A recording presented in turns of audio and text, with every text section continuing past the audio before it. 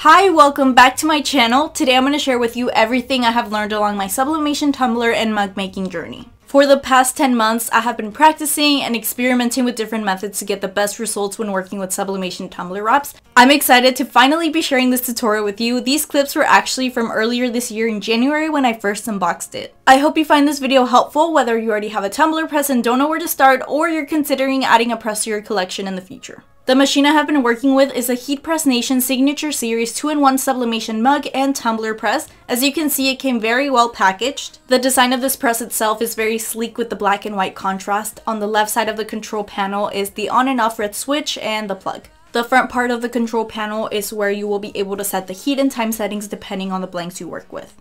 So here are some of the sublimation blanks you can use with the tumbler press. These are the 20-ounce skinny tumblers. The 20 ounce are a lot shorter than the 30 ounce. Here's the 30 ounce. This is the 20 ounce. There's also some really fun blanks you can work with. These are UV. This one's pretty cool. It changes colors whenever it makes contact with the sun. So once you step outside, it literally changes colors. I'll have everything linked in my bio in case you're interested in trying them out yourself. Since the tumbler press is also a 2-in-1 machine, I could also use these mugs right here. That's one of my favorite things about it, that I'm not only limited to tumblers, but also I can play around with different mugs. As for the supplies, you will need sublimation paper, heat resistant tape with a tape dispenser, which is totally optional, but I recommend getting one to help you save time, a lint roller, a small cloth, a paper trimmer or scissors, and lastly, a sublimation printer. I share more details on my converted printer in a previous video if you're interested in learning more about it.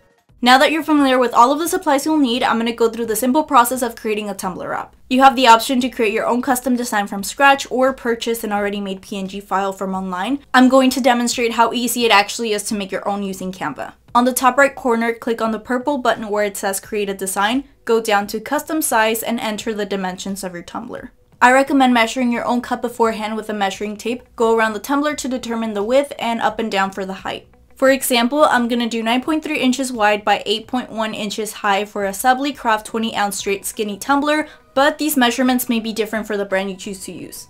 From here, you have this blank canvas that you can customize however you would like. You can add as much or as little elements. I'm going to look for a tie-dye background in the elements section.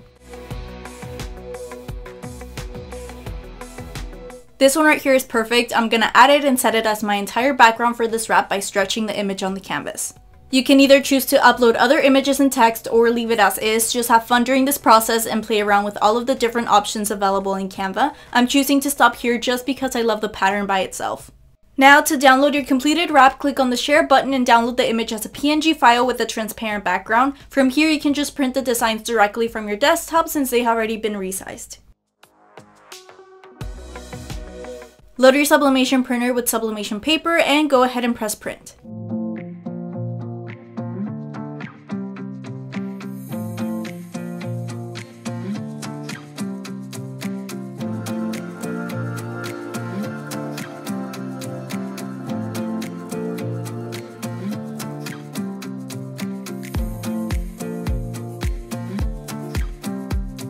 Before wrapping your tumbler with the transfer, it's important to prep your blank first.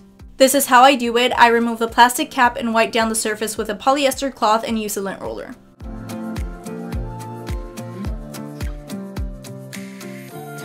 Now take your transfer and wrap it tightly around the tumbler. Make sure to check the transfer is facing the correct way before taping it down. One side will slightly overlap the other. Once you have it all aligned, go ahead and place a small piece of heat resistant tape to hold your print in place.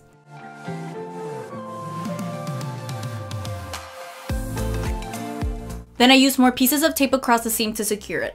To prevent any ghosting and air bubbles from forming, place the pieces of tape tightly by pressing them on one side of the paper and then pull it and press down again with force. I tape the last piece of the seam towards the top and the bottom of the tumbler. Then I continue to tape around the entire curve of the top and bottom rim. That is just what has worked best for me, and I don't get any ghosting when using this taping technique, which is why I would rather use a little bit more tape to get those good results.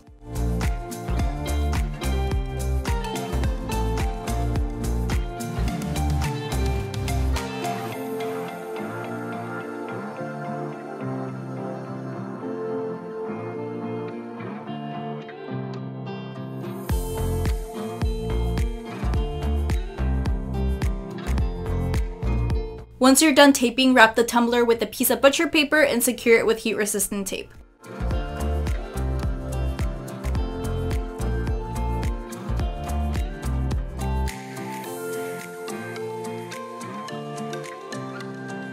This is what your tumbler should look like now.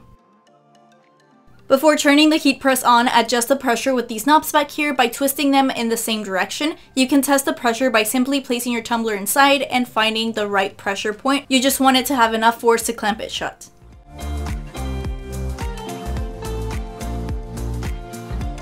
If you look closely, the tumbler attachment now looks a little bit snug around the tumbler. Now that it's good to go, plug in your press and turn on the red power switch located on the side of the control panel. Here in the front, you can set it to the correct temperature and time settings. I'll be setting mine to 360 degrees Fahrenheit for 60 seconds. It only takes a couple of minutes to heat up and it will beep when it's ready. I recommend investing in some heat-resistant gloves. They are less than 10 bucks. Just trust me, you will need them because this press gets very hot. First, place the tumbler in the press with the seam turned facing on one side of the attachment and close the clamp to start the timer.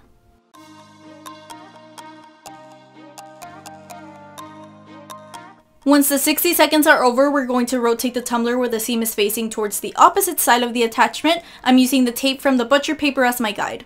When making tumblers, doing 2 presses ensures the entire tumbler is being pressed evenly.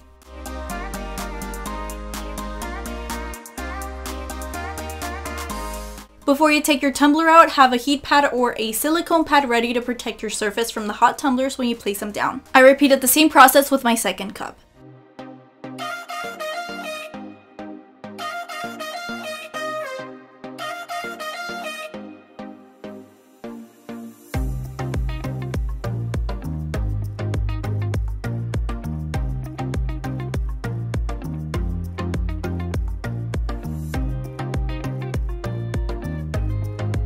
Remember to turn off and unplug the heat press right after you're done using it.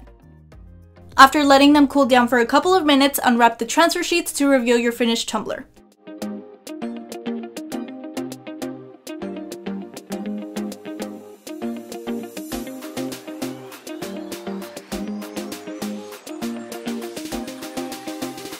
Look how pretty and vibrant the colors turned out. The seam looks very nice, there's no ghosting, which is always a win.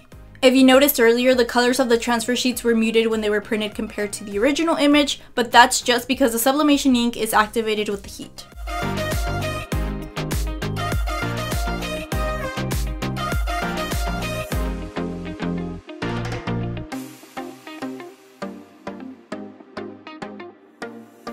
I hope you enjoyed this video and found the information helpful. Please feel free to let me know in the comments if you have any questions. If you would like more content like this, make sure to subscribe to my channel. Thank you so much for watching. See you guys next time with a new DIY.